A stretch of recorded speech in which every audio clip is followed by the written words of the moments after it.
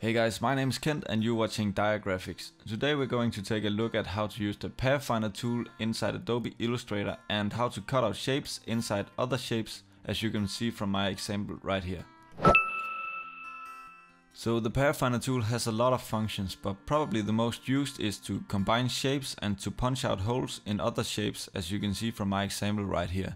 But I will show you all the functions right now. So the first thing we want to do is go to Window and choose the Pathfinder. So we get this panel over here so we can work with all those tools. So for this illustration I will just draw a black circle and then draw a star and paint that one white.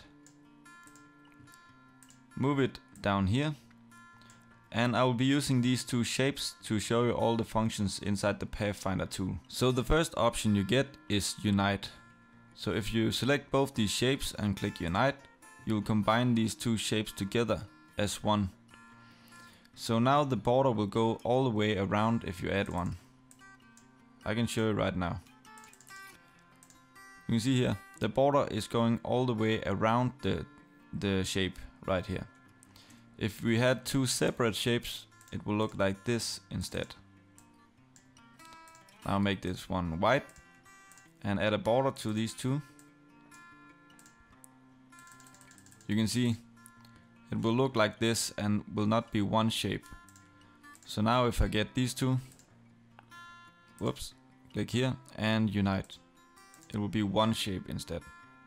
So the next function you get is -front, and this one is actually the one you want to be using if you want to punch out a hole inside another shape.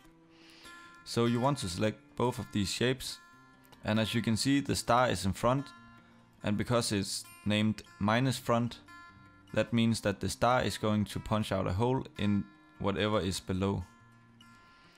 So click this -front and you can see the star hole right here. The intersect function is very simple. It will just delete everything that is not overlapping. So it will just leave this one behind. Click that one and you can see it's only the star inside the circle that is left. And as you can see, this one, exclude, is doing the exact opposite.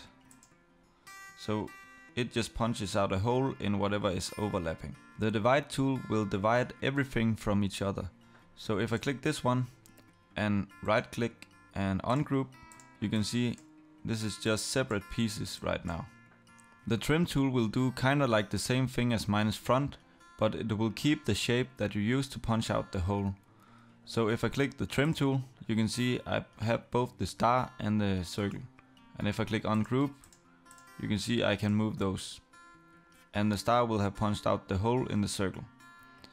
The merge tool will do kinda like the same thing. The crop tool will take the shape in front and then use it to crop all the shapes below it. This is useful if you want to color something a weird color, for example. So let's say we have these two circles and one of them is red, and I want the star to be a combination of these two colors. You can put it up here and then click crop right here, and the star will crop these two shapes and be the color of these two shapes. The outline tool will outline everything and divide it. So if I click this one and right click and ungroup, you can see everything is divided and outlined like this. And the last one, the -back, is just the opposite of -front. If you like this video, please give it a thumbs up or subscribe to my channel if you want to see more of these graphic design tutorials. Thank you for watching.